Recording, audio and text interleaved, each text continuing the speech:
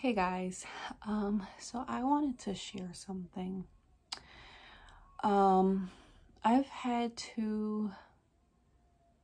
had a dream and I've had a vision.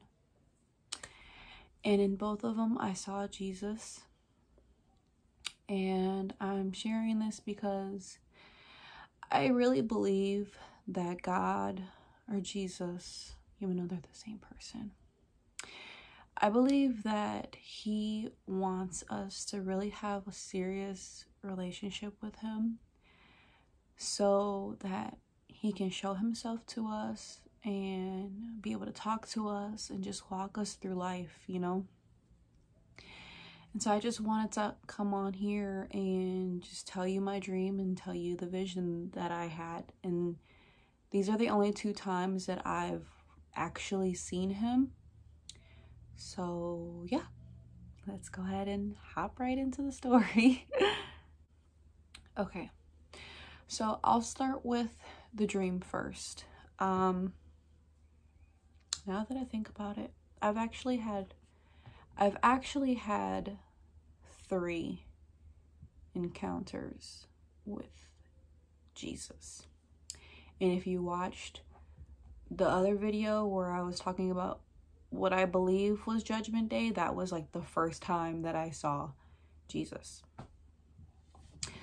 So in this first dream, or second dream, in my second dream, I was in like a lecture hall, like a college lecture hall where there's like a bunch of like rows of seats and desks. So I was in a lecture hall. I wasn't sure if it was college or if I was at work. But I was sitting next to this huge window.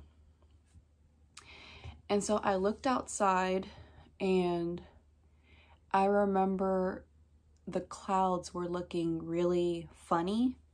They just look really weird. And the clouds start like spinning in a circle. Kind of looked like a portal was opening. And so I was just sitting there. I got up and I walked to the window. I walked to the window and I saw a man and he was on a cloud. And I just knew it was Jesus. Like, he was super far away, but I just knew it was him. Like my soul knew it was him. So yeah, I knew it was him. And I started screaming, "There's Jesus! There's Jesus!" Like, I wanted everybody to come to the window, and they did. Like, a bunch of people came to the window and they're looking. And Jesus came, and it was like a flash. Like, he came to me so fast. Like, he came to the window so fast. And I couldn't really make out, I couldn't really see his face. And so he came to the window and he was on a cloud. And he stepped off the cloud and walked through the window. And when he walked through the window, he turned into a human. And he was like a completely, like, from what I saw outside of the window to when he walked into the window, he completely changed into like a completely different person. And I saw him do that. And so when he walked through the window, everybody is still looking outside. So they're looking outside. He's already in the building.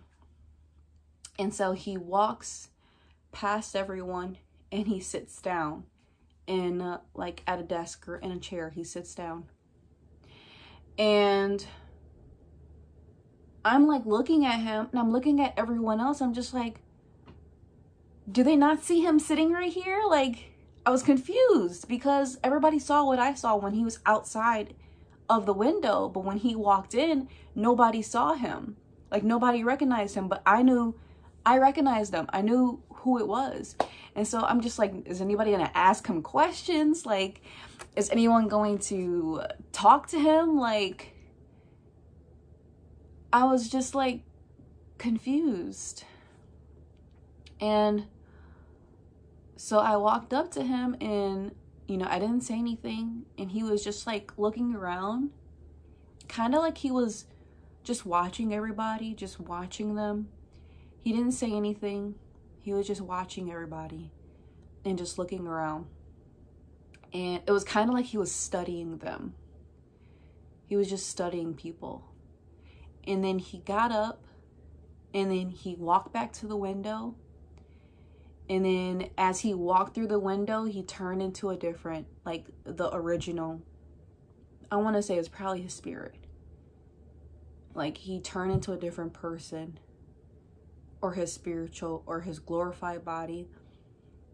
And he went back on the cloud and then he disappeared. And I didn't know, I still don't really know what that dream means, but that was the second time that I saw him. Now, the most recent time that I saw him, I was praying. And as I was praying, I was sitting on my bed and I started hearing this voice, and it sounded like a little kid, but I knew it was me. Like, the voice sounded like me, but like me as a child, or like me as a toddler. And I heard myself talking, and I heard myself saying, "There's Jesus, there's Jesus, there's Jesus." Like, I was just so excited. Like, I heard my voice, "There's Jesus, there's Jesus." And I started crying, and I closed my eyes. And I closed my eyes, and I saw a huge field. And the sky was like the sun was setting. And the field was full of flowers. And the next thing I know, I was holding on to Jesus's leg. Like, I was a child, like a little kid, like holding my Heavenly Father's leg, just hugging him. And he was just so, like, just his presence and just him was just so warm. Just the love that I felt was, I don't even have words to explain it. But I looked up as I'm holding his leg. I looked up and I couldn't see his face. It was just so bright. Like, I could see his legs going up, and it was just so bright. I couldn't see his face. I just saw just brightness. And I remember thinking, I don't ever want to leave here. I want to stay here forever.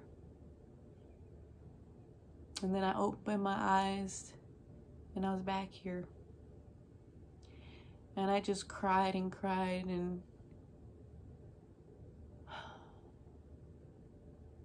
that was the most recent time that I saw him. But I've seen him 3 times.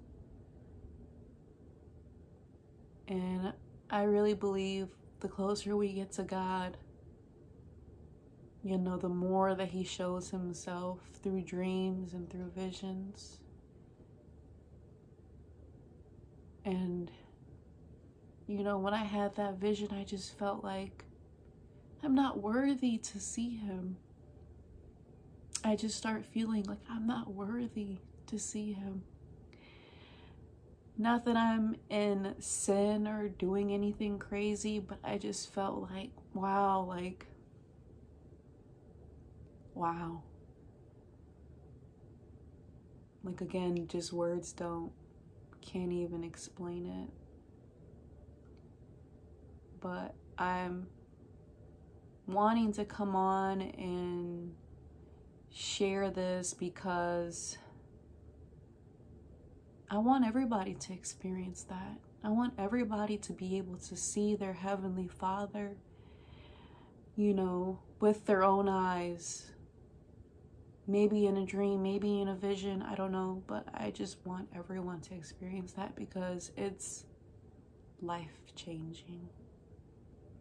And it makes you want to just keep going because you want to be with Him for eternity. You know, when you actually see Him,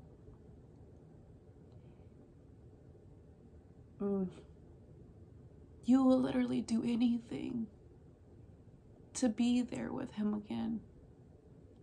Be where you're supposed to be, you know, in your rightful home. Because this place is not our home. And it makes you think of all your choices, everything that you do here on earth. But seeing Him and feeling His presence, being able to hug Him, I want to be able to do that for eternity. I want to be with Him for eternity. So that's why I do the things that I do now. That's why I'm bold. And I try to equip myself spiritually with fasting, praying, read the Word, you know, everything that I can. Because I want to be with my Heavenly Father. When I pass away, when I leave this earth, I want to be with Him. And you can be with Him. You can feel that warmth. You can feel that love that we can't even understand. But just the feeling, the love that He gives us.